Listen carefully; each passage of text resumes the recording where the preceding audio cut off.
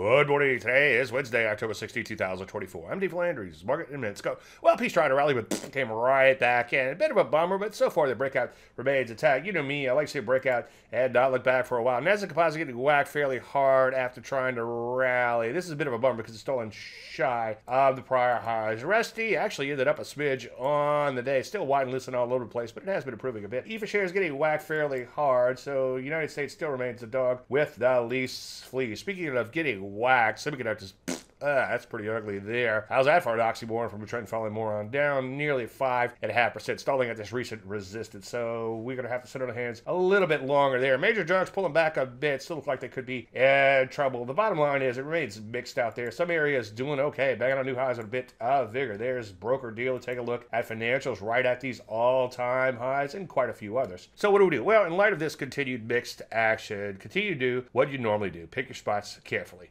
Any questions? As usual, Dave, DaveLandry.com. I'm Dave Landry, and you heard the market in a minute.